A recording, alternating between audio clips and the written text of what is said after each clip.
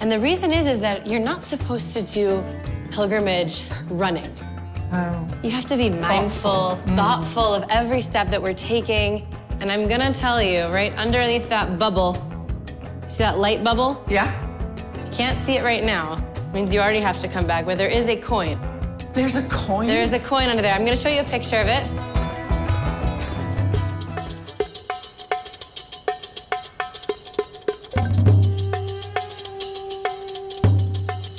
Hey, Franny. Hey, Sheila, welcome. Thanks for meeting me here.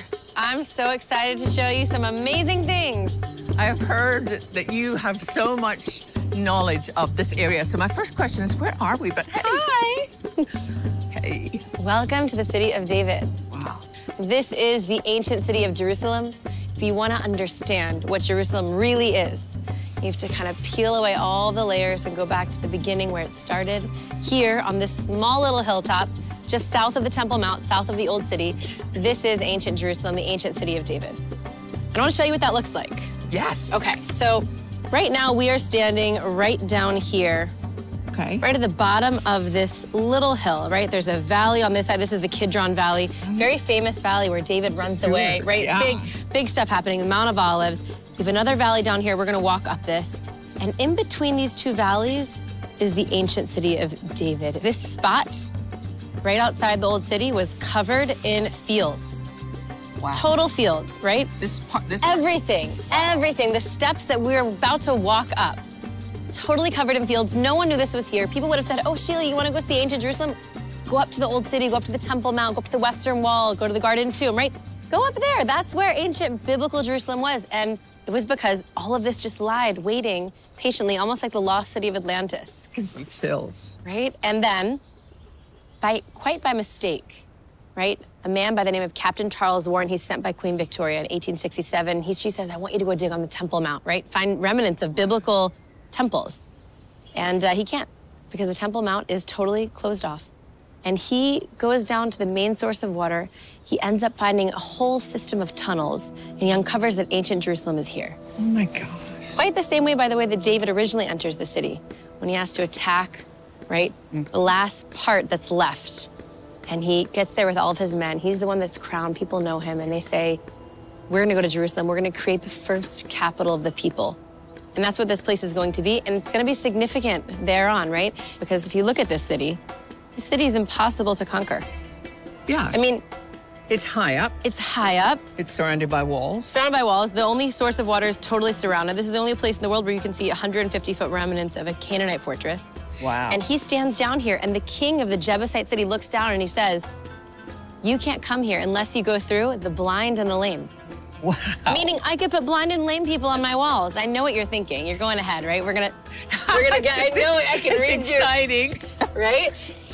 And David says, anyone who can infiltrate the water system, climb up a tunnel behind the enemy lines, open up the city, he's gonna do that. And that's what happens with Joab.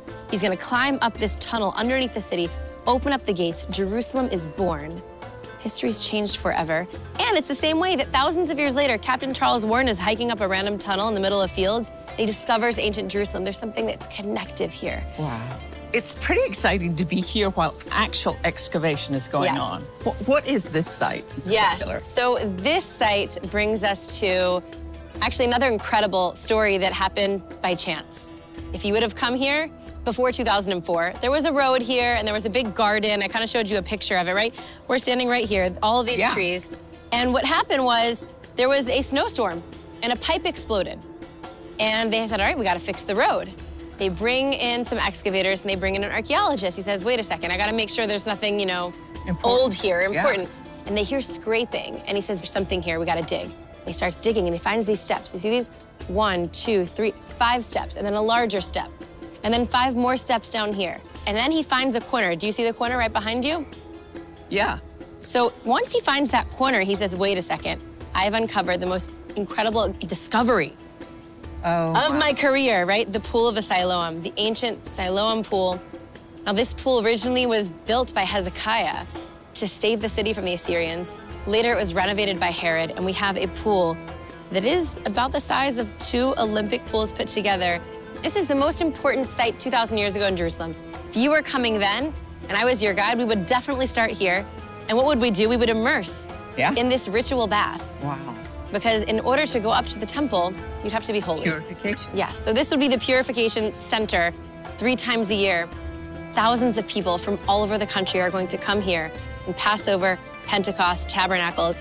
They're going to immerse in this pool, and they're going to experience the most spiritual moments of their lives. Now, what you're seeing behind us is really new. We finally have been able to start excavating the pool in its entirety. So really, you're seeing history kind of being uncovered, not unfolding because it's here. It's waiting for us, but it's being uncovered again for our eyes to see.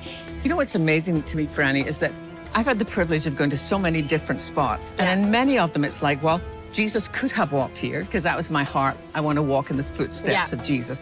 This is one place where I can say 100% without a shadow of a doubt, Jesus was here. Yes, this site, 100%. If you were Jewish 2,000 years ago and you were in Jerusalem, you were definitely on these steps and about to walk up where we are going to walk up now, because it didn't just start at the pool. And we have this, you know, the famous stories of the Siloam pool, which I'm sure are like, oh gosh, yeah, in John's Gospel. Right, are sitting in your head. Yeah, the blind man, where Jesus spits on mud and puts it on his eyes and then tells him to go wash in this pool. Go wash in this pool. This is that pool.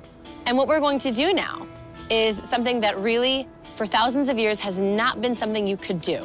Today, you can stand here at the Pool of Siloam, and together we can actually continue walking, because the story didn't end when he finds this pool. He continues digging, and he finds a tunnel. And in that tunnel, he's like, what is this thing, right? He's digging and digging and digging, and the tunnel's going all the way up. And he uncovers something quite spectacular, and it's going to be groundbreaking. He uncovers the ancient pilgrimage road. So meaning people started at the pool, but their goal was the temple, right? They started here, and this was their journey that they were going to take. And I would say, if there's anything that is amazing to do in Israel, this is probably #1. So we're starting here, and we're gonna do our own pilgrimage. Oh gosh, Franny, lead on.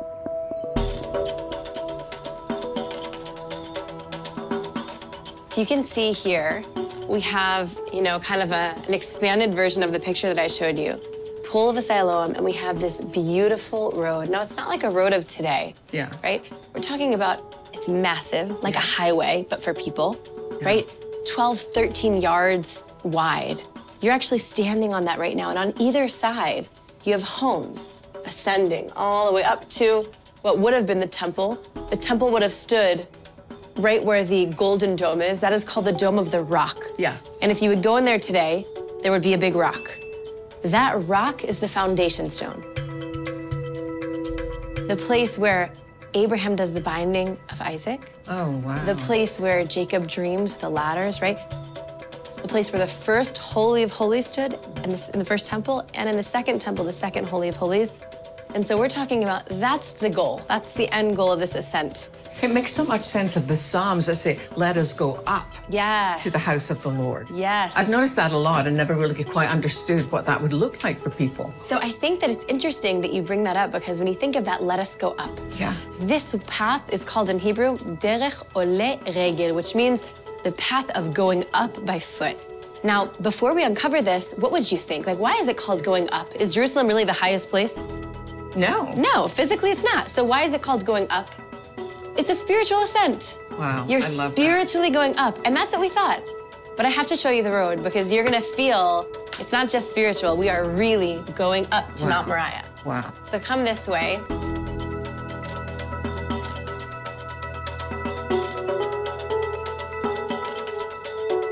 So here we've redone it a little bit, right? But this is an entryway to what would have been a home and a shop, right? Wow. People lived on the road, and you have hundreds of thousands of people. It could go for millions, right? It's like, imagine every year this city has to get ready for the Olympics. Okay? Yeah. People are coming, and the people are coming from all over. Maybe they need food. Maybe they need a new goat because they need a sacrifice and their goat got blemished on the way. Maybe they want a new dress. This became not only a spiritual site, but tourists. So in Jewish law, it's interesting to see that people who lived in Jerusalem, they had law, Jewish law, that they had to accept the pilgrims and give them for free a place to sleep, and basic food and drink. Wow. Meaning you had to reach out to the other. You had to reach out to your brothers that come from far, whatever political side you're on, whatever religious side you're on, you had to bring them in. These are the foundations of, I would say, the Judeo-Christian, values that even America was built on, right? And this starts here. So what were they selling? We need to get back to that. Yes. That is powerful. Yes. Where it's about the other. It's about the other. We're coming together under God. Yeah. Right? And so they did sell things, but it was the extra things. You want a new outfit. You want a new goat. You need, I don't know. Who doesn't need a new goat? You need a new towel because you just, went in the Siloam. But the basic was you're invited. You're here. And there was a miracle that happened that no one ever complained that there wasn't enough space in Jerusalem. Wow. Yeah. So with this. So much to learn here. Yeah. We're not going to buy anything this time. No. We're going to go on our own spiritual journey and we're going to walk up the steps. And these steps, this is our way. So we're walking on the original steps. I want you to notice that there's a break in the road. There's a drainage tunnel that runs under the road. And there are these 2 full pots that were clearly brought into the drainage tunnel for whatever purpose. We'll talk about it at the end. But notice that there are breaks. Yeah. And we'll talk about them, but let's focus on the steps. Right now we are ascending. We are starting our own Song of These Ascent. are the original steps. Nothing has been changed here. Gosh. And look how beautiful they're preserved, right? Like thousands of years later. And the reason they're preserved is because they literally stood underground for so long. We've actually been allowed to go behind the scenes of the dig and continue walking up the road to the Temple Mount that is usually closed to the public, but we've been given special access. So interestingly, another thing is these steps are not even. There are some that are long, some that are short. You'll see that in a minute there's like random ones. And the reason is that you're not supposed to do pilgrimage running. Oh. You have to be mindful, thoughtful of every step that we're taking. And I'm gonna tell you, right underneath that bubble, see that light bubble? Yeah. You can't see it right now. It means you already have to come back, but there is a coin. There's a coin? There's a coin under there. I'm gonna show you a picture of it.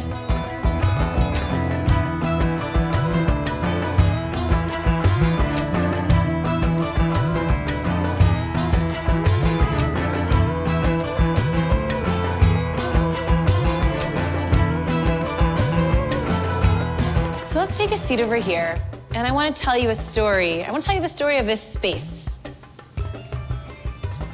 I love stories. Well, this one's full of them, right?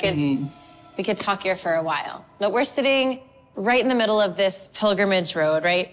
We started at the Pool of Siloam, and we're on our way up. And the story here is one of unity, right? Of bringing people from all over the world together through, community and through spirituality and Jerusalem. Yeah. Imagine we were sitting here 2,000 years ago and you would see people coming up and you would hear songs and music and dancing, and it would be really the most spiritual time of their lives, right? This would be a place where if we took a break, right, and we would sit, you would think, what am I doing here, right? What's the purpose of me coming here? And it really is kind of threefold, right? We have our day-to-day life that we go about and we, have our things that we have to do. Right. This would be a place where we say, okay, wait a second. I'm leaving that for a minute. I'm taking time to check in with myself, right? Where am I internally? Where am I spiritually? And we meet our brothers. Like, where am I with my community? Are we doing what we need? Are we really helping each other out? Are we standing for the right things together? Are we having disputes that maybe we don't need to be having? And then thirdly, people would come here and they would see, it would be meeting with God, right? We're coming up to do this worship. They would bring up this road their Passover sacrifice. This would be the place where they would bring up the water from the Shiloah for the most spiritual and happy celebration during tabernacles. This was the spot. But the story doesn't end so well. Right below there, right, you saw the drainage tunnel, the gutter. Yeah. And that gutter runs all along this road. That's how we actually discover the road, right? And you saw these pots that I showed you. Yeah. So what's happening there? And I also showed you there's a coin on the road. I want to tell you that the most important find, I think, that we found on this road are those pots and that coin. We find a number of them, by the way, and I'm going to show you a picture of them. And obviously, this is my opinion. But these are those pots that you saw, and this is that coin. Now, this coin says in ancient Hebrew, for the freedom of Zion, year 3. Freedom of Zion. What is this talking about? It brings us to year 70. Year 70, Titus comes to Jerusalem underneath Vespasian, and he totally destroys everything. Burns down the temple, and he massacres.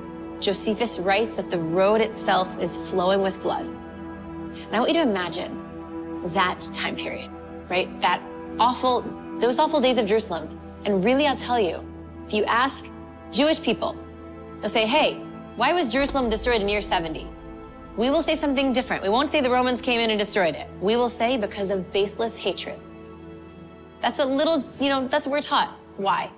Josephus writes that there's a road, right? And on one side of the road, you have priests and Levites, and they're working in the temple, and they have money. And, there's higher taxes from Rome. Live and let live, no big deal. On the other side of the road, there are poor people that hate Rome. They want to be free in Jerusalem. They want to worship how they worship. Politically, they're against those priests and Levites. Religiously, they believe that what's going on in the temple is not the way that God wants. So religiously, they're at ends. Politically, they're at ends. Socioeconomically, they're not even on the same board game, and they're fighting each other. And then within that group, there are zealots that are fighting so hard that they're killing Jewish people that don't believe what they believe. Wow. And the Romans come and they say, all right, they're both killing each other. Let's just put up a siege wall. They'll kill each other. We brought Rome here.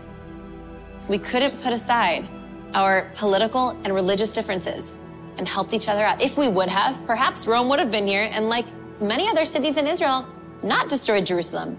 But it got so bad that Titus said, we can't have this in the empire. Let's just burn it all down and we're done. What are these pots? Josephus says that the last Jews of Jerusalem snuck into the gutters under the road. They brought food with them. They brought their coins. They brought their life. They tried, somehow I'm going to escape the Romans. And it didn't work. The Romans discovered it, broke through the road, killed every last one. This is the last spot where we have Jewish presence in Judea for 2,000 years. And if there's something that I want to kind of circle back to, it's David. Mm-hmm. David starts here, right? He writes the bestseller, many of that in this site. But there's something that he does thousands of years ago that changed history. If you look at this map, this is what Israel looks like 3,000 years ago when David comes and makes the first united capital of the people here. Yeah. And why does he do that? But if you look at a map, Jerusalem is located in which tribe? None. It's half in Judah and half in Benjamin. He's the first one to create a city that will be neutral. And he does this because he says, no more are we going to be divided. We will have one city. Everyone can come to this city. No matter which tribe you're from, you can't say you don't belong. And if you get really deep, Judah is the son of Leah. Benjamin is the son of Rachel. He's taking the brothers and he's saying, we're not fighting anymore. The cell of Joseph, Benjamin and Joseph versus everyone else. We're not fighting. We are one around this city. His son is going to continue to unite, build the temple, which is called the house of prayer for all nations. And we have to decide, how do we let Jerusalem unite us? Is it through love and through spirituality and through amazing history, right? Or is it through hate? Is it through bad politics? Is it through war? And we have to be the people that say, nope, we are going to allow Jerusalem to unite us through love and through light. And I guess that's what the original people on this road were doing. It's such a message to anyone who claims to love and follow Christ, to anyone who worships God, to allow that to be so much bigger than the little things that divide us. Because honestly, over the last 2 or 3 years, particularly in the States, there's been so much division, even in the church. But what a message David left for us, that all are welcome here. We are uniting. We have to be the followers of that message, right? And preach it to the world. We have to spread unity and love. And it's hard in our day-to-day. Yeah. Franny, I don't know how to thank you. I mean, not just the time you've spent with me, but the story you've told me and the history. And Thank you, my sister. It's been amazing. It's been such a pleasure, and I hope that you come again, both to the city of David. Everybody has to come to the city of David, but also to Israel. Yeah, I would love it. It's been a pleasure. Guess I just head back like 2,000 years that way? Yes, 2,000 years and you're there. Thank you. Bye. Bye.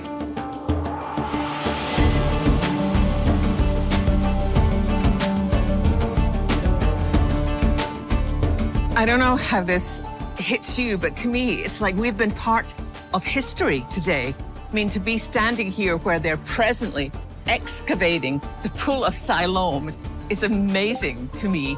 It's interesting that Jesus only performed 2 miracles in Jerusalem, and they were both in pools.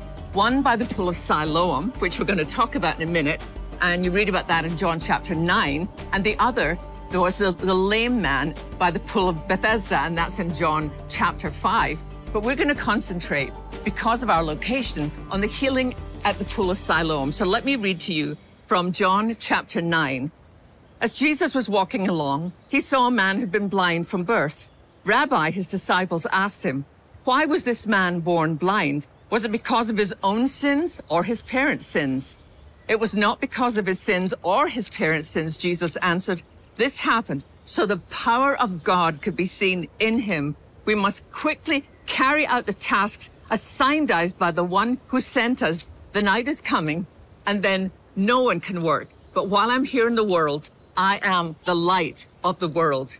Then he spit on the ground, made mud with the saliva, and spread the mud over the blind man's eyes. He told him, go wash yourself in the Pool of Siloam.